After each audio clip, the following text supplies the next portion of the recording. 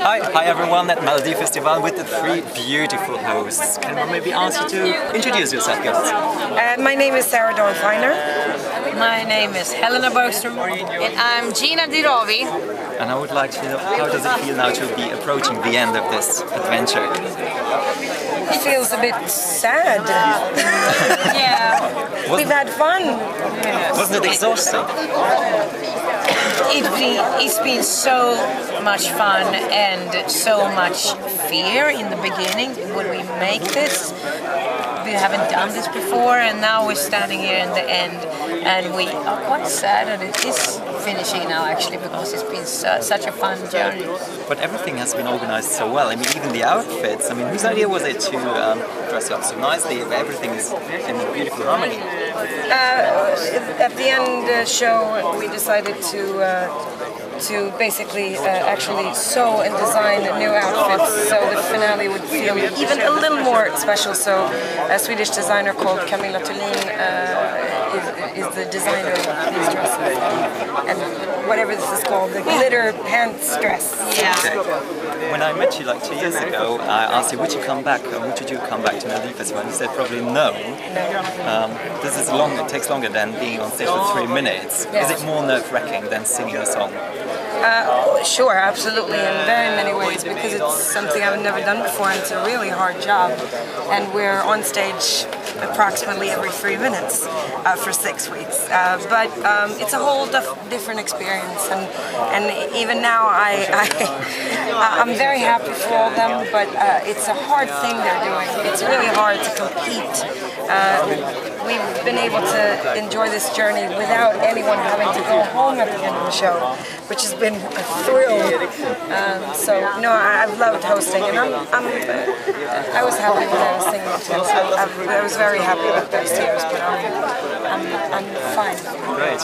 You probably have become friends with many artists. Is it not difficult to remain neutral at the end? I don't think so, because, you know, like when you talk to them, you don't think about that they're doing a performance or anything, so you just want the best for everyone, and you always get sad when someone leaves because you want everyone to win, but it can't be like that, but still, you know, you don't think about it like that. Can we hear maybe your predictions for tomorrow night? No. No? But you do have a favorite. I have to say though, this is a year of good candidates for Eurovision, and I think Sweden will be very proud, regardless of the whatever top 5 favorites that the arena had tonight. I think all of them would represent Sweden very well, and it's a good year for Eurovision. It's a good year for this show. We've had 6 amazing weeks. People have actually really watched the show this year. They've been really kind to us, and the artists have also made quite a breakthrough on the charts in Sweden, so it's a good year.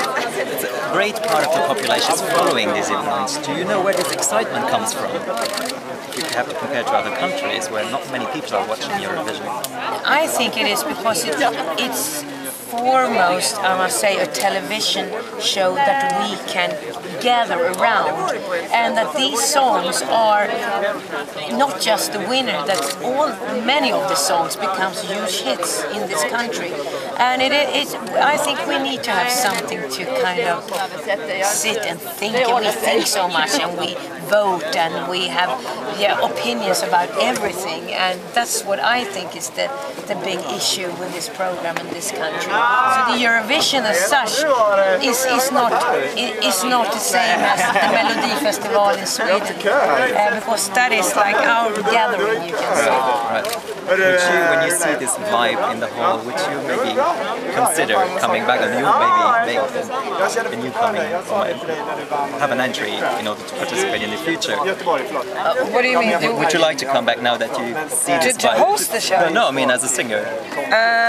Even though you said no 2 years ago. No, I'm still saying no. I might change my mind in a few years' time, but no. Not even as a songwriter? Oh yeah, absolutely as a songwriter. I'll write a song for her. No, I'll do that if she wants to sing it, and I'll write a song with her. Okay, I thought it was going to be a project of yours. Oh, no, well, I hope that she makes a lot of music. She's very talented. So, and the last question, what are you going to do on Sunday when everything is over? Are you going to Sleep and eat. Eat a lot. And I wear like tight clothes, so I just want to eat. You know what I'm gonna do? I'm gonna play the theater. No, really, performance.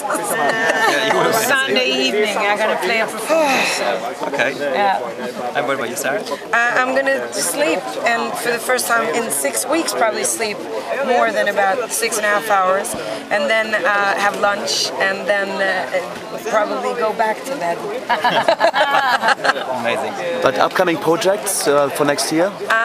For this year, I'm doing a Swedish album that's going to be out in this winter, and then I'm doing a lot of interesting, secretive projects in other areas that I'll tell you about another time. Well, the very best of luck for tomorrow night. Have fun enjoying Haverford. Okay, thank you. Thank you, girls. Thank you.